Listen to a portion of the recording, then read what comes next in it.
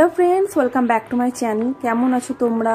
आजकेर भिडियोते आमी निये एसेछि एकटा अर्गानाइजिंग भिडियो। मोटामुटी सिम्पलेर मध्ये आमी किछु जिनिस अर्गानाइज करब, जेटा देखतेई पाच्छो आमार एकदम खिचुड़ी हये रयेछे। खिचुड़ी जाके बोले, जंगल बोलो खिचुड़ी बोलो बोलते पारो। आमार एई क्याबिनेटटा समस्त जिनिस एदिक ओदिक हये जंगल हये गेछे।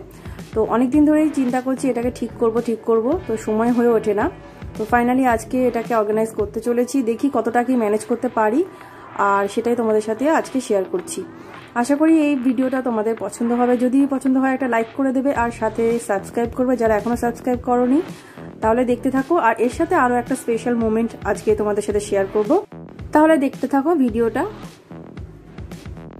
তো ফার্স্ট আমি সমস্ত জিনিসগুলোকে নামিয়ে নিচ্ছি। তো সমস্ত জিনিসগুলোকে নামিয়ে নেওয়ার পরে আমি এই জায়গাটাকে একটা ভেজা ন্যাকড়া দিয়ে ভালোভাবে ক্লিন করে নেব। একটু ডেটল নিয়ে নেব, তার সাথে ভেজা ন্যাকড়ার মধ্যে একটু ডেটল ফেলে জায়গাটাকে আমি বেশ ভালোভাবে ক্লিন করে নেব। তো সেটা এখানে যেটা রয়েছে উডেন কোনো সেলফ না, এটা ব্ল্যাক স্টোন বসানো আছে, এটা একটা স্টোন, তার জন্য এটা জল দিয়ে ন্যাকড়া দিয়ে মোছা যায়, কোনো অসুবিধা নেই।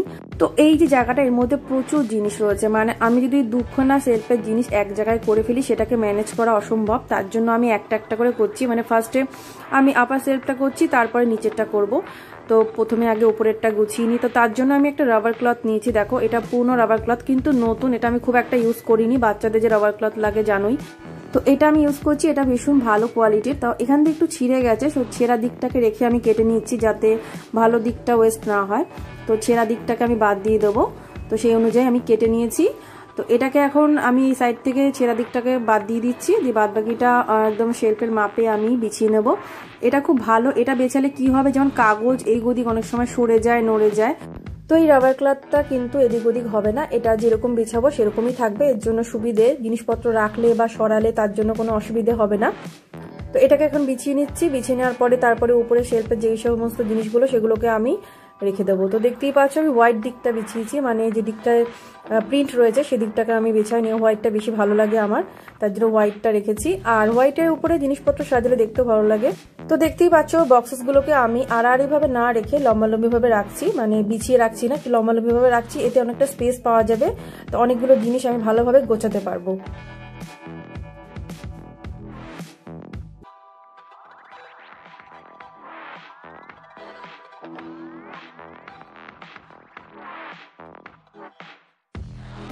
সো আপার শেলফ গোছানো হয়ে গেছে, দেখতেই পাচ্ছ আপার শেলফটা আমি গুছিয়ে নিয়েছি ভালোভাবে, মানে উপরের তাকটা একদম ভালোভাবে গুছিয়ে নিয়েছি।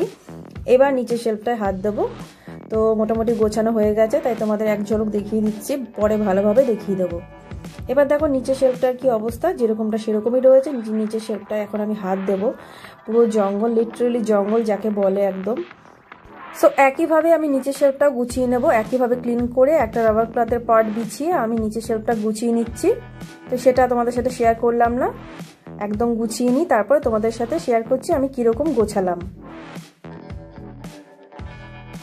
সো আমার গোছানো কমপ্লিট হয়ে গেছে। এবার তোমাদেরকে দেখিয়ে দিচ্ছি কিভাবে গোছালাম, মানে কিরকম গোছালাম। গোছানো তো হয়ে গেছে।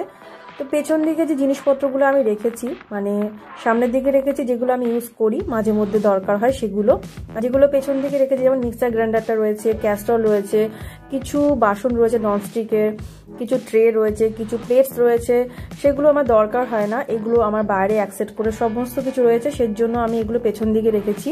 কিছু কাপের সেটস আছে নতুন, কিছু ক্রকারি সেট আছে, কিছু ডিনার সেটস আছে, সেই সমস্ত বক্সগুলো আমি পেছন দিকে রেখেছি।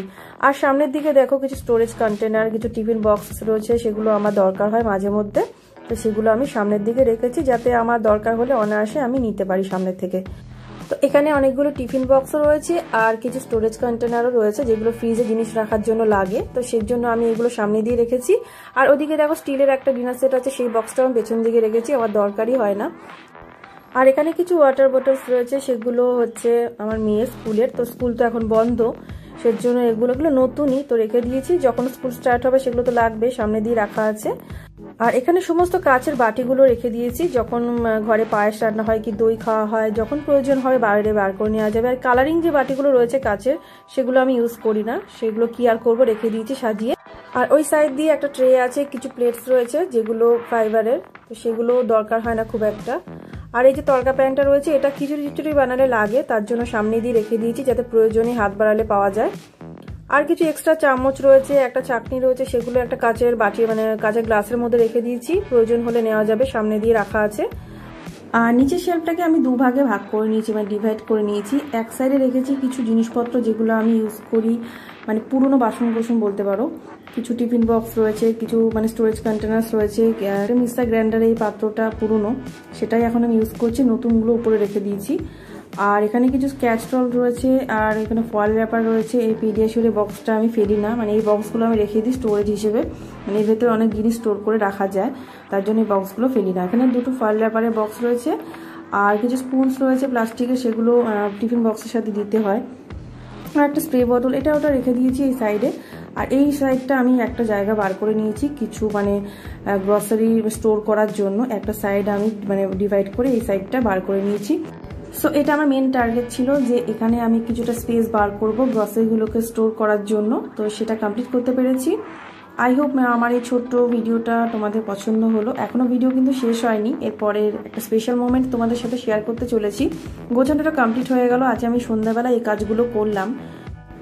যদি আমার এই অর্গানাইজিংয়ের ভিডিওটা তোমাদের পছন্দ হয়ে থাকে, একটা লাইক করে দেবে, শেয়ার করবে, কমেন্ট করবে, আর অবশ্যই সাবস্ক্রাইব করবে চ্যানেলটাকে।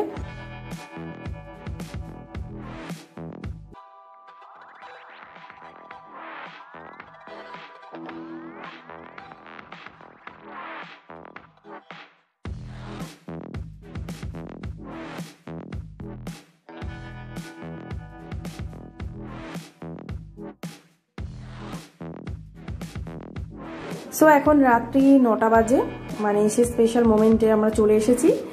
আর পুরো বাড়ির লাইটস অফ করে দিয়েছি একদম। আর রান্নাঘরে উইন্ডোতে একটা প্রদীপ জ্বেলেছি, এই প্রদীপটা দেখো, এখানে একটা প্রদীপ জ্বেলেছি। আর বাইরে যে গাড়িটা দেখতে পাচ্ছ, হাজব্যান্ড এইমাত্র এসেছে, গাড়িটা এখন গ্যারেজে রাখতে যাবে। তো জাস্ট ইমার্জেন্সিতে একটু বেরিয়েছিল, তো এখন জাস্ট ঢুকলো, তো গাড়িটা এখন রাখতে যাবে, তার জন্য আমাদের গাড়িটা বাইরে মানে গেটের বাইরে দাঁড়িয়ে আছে। আর আজকে ছাদে গেলাম না, ছাদে ভেবেছিলাম যাব, সমস্ত দরজাগুলো উপরে লক করা আছে, এখন ছাদে যেতে গেলে সমস্ত লকগুলো খুলে খুলে যেতে হবে, তো এখন আর ইচ্ছা করছে না। ভাবলাম থাক নিচেই শেয়ার করি, আজকের এই মোমেন্টটা নিচেই এনজয় করি।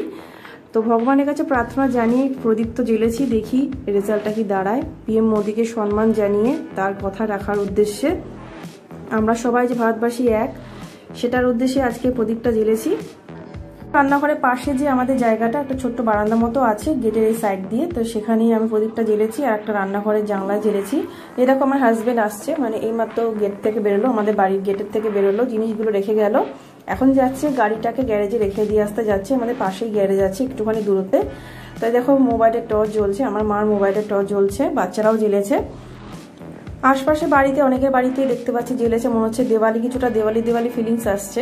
ওই দেখো ব্যালকনিতে সাজিয়েছে মোমবাতি, রাস্তায় মোমবাতি নিয়ে দাঁড়িয়ে আছে অনেকে।